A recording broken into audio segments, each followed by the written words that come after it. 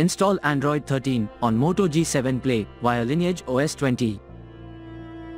Please check the description for important notes and all the download links. First download ROM and GApps packages, then transfer the downloaded files to the phone storage. Link is in the description below. Step 2. Boot your device into TWRP recovery.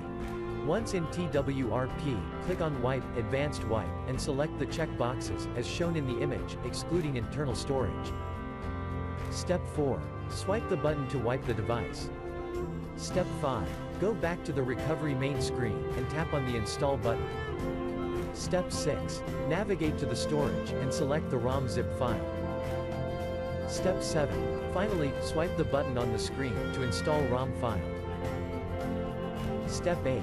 Flash the GApps zip package, in the same manner. Step 9. After GApps flashing completes, select Wipe Cache and Dalvik from bottom left side of screen, and swipe to wipe. Step 10. When the flashing process is complete, hit Reboot System. That's it, you have successfully installed the ROM on your device.